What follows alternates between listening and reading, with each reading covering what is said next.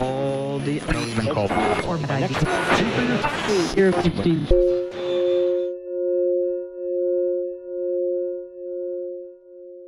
think it takes all kinds of teachers. Okay, I think a school should be like a biosphere.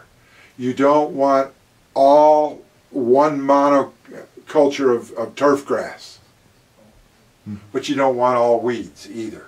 Well, I love weeds, by the way. I'm saying that to the camera. I love weeds. You want a mixed habitat, so you want all kinds of teachers. Toward the end of my career, I tried to say as little as I could possibly say.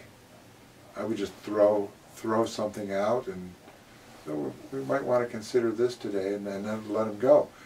And toward the end, my role was,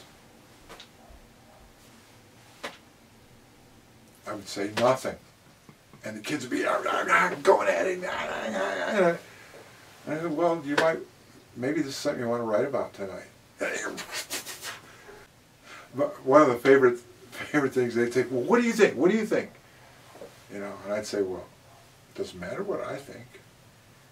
You guys are the ones that are going to take over the world. It matters what you think.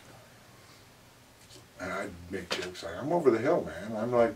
I'm like 1 foot in the grave here. It's what it matters. What you think is what matters. Or they'd say, tell me the answer. I'd say, no, you tell me the answer. Teaching is just the art of inflaming their minds and giving them control. Toward the end of my career, I'd say we're duty bound to read this textbook, but we don't have to if you don't want to. So we'll use this as a springboard. But you guys decide what it is we're going to read and make an argument about why we read this or why we read that. Here's a section. Let's just use this section as a springboard. Pick some stuff out of this section and make an argument about why we should read this, or this. So they'd make their choice and then argue why we read it, and then we'd vote on it. Okay, this is what we're going to read in this section.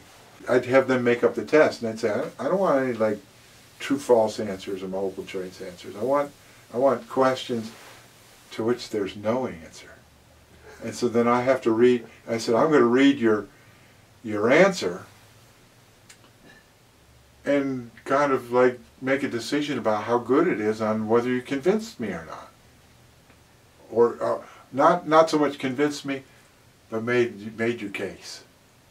And I said, because I can disagree with you or I can agree with you, but man, you made a good case. You're changing my mind here on this. To me, it was the only way to do it. And then I would come back and I'd say, I even got to this point at the end. I said, well, is that an A? You tell me, is that an A answer, a B answer, a C answer? And they were honest. They would say, well, this is a C answer. I couldn't get my hands around this one, but this is an A answer. So okay, so what do you do on the test? And I would look toward growth. From the beginning of the year to the end of the year, I would look toward growth. And again, the same process in poetry, I'm just asking what's better. How could you say that better? So that's pretty clever, but how could you say that better? And so they would write for more clarity.